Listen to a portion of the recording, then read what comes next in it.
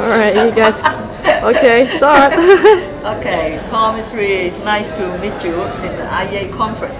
I've been reading about your work, and from my background, I studied with Don and Ross and also Ginger. So, can you tell me a little bit about your approach to Enneagram as compared to other schools, and then how you actually see your approach and its impact on people? I know that you have done great work with 25 years or more, so can you tell us a little bit? Since about 1980, I've been working with it.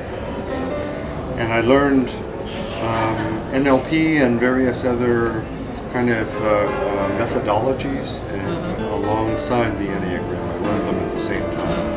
And the goal within it was to bring together the diagnostic power of the Enneagram and the kind of self-understanding that people have, and understanding of their own patterns and motivations and worldview and behavior, along with some good methods for making changes, for making personal changes, and identifying things within themselves that where they create difficulties for themselves, where they have blind spots or typical illusions that they get caught up in, or also maybe sometimes resolving elements of their history and their family background, so that they become more free in the present to go forward and live a more complete life.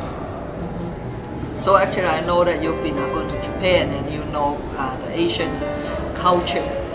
Do you see that there is a lot of difference in the approach in using Enneagram, or how do you see now after 30 years of teachings, do you see going in a different direction, or how people perceive what's needed for their own personal work?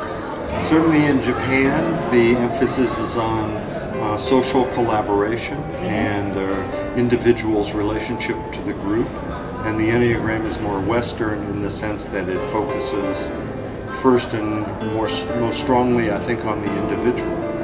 But I'm always surprised to find how open and interested and useful people find the Enneagram in other cultures, including Asian cultures. And also that there is a kind of new interest in changing and evolving and self-actualizing in some ways. That these psychological models have been working their way around the world, and each takes a different flavor in a different culture, and there are different considerations, but the basic understanding of your personality style and also the basic desire to maybe have a more complete life in some way is there and present sort of universally. And I think for China and Hong Kong, actually we do not have a lot of application, the model that is there. Would there be any advice for us before coming to your training, what we actually should be avoid doing, or when we're pretty new to the Enneagram, just learning the types, the structures? When people are new to the Enneagram, one thing that they immediately begin to do after they've learned their style, and sometimes that can take a while, that can be its own process sometimes, but once they've learned their own style, they begin to try to catch themselves in the act, in the sense that if they recognize they're having an unhelpful reaction to something that is consistent with their Enneagram style, they begin to try to kind of interrupt it sooner rather than later, or to sit back and maybe take a few deep breaths and count to 5 and before they have some sort of reaction that is typical of their style, or they begin to just sort of observe the pattern and realize that the pattern is coming up. And that's a good first step. That's a good beginning and a good thing to focus on. Also, people will use the Enneagram in their relationships very often, and begin to understand their partners or people that are close to them or people that they've had difficulty with, and they understand them in a new way that is less judgmental and less defensive. It's sort of, I've seen the Enneagram save many marriages, for instance, and it's very good in situations where people are conflict, where they love each other, but they also do things that drive each other crazy and create conflict. And suddenly they realize, oh, my partner or this other person is not just trying to create conflict.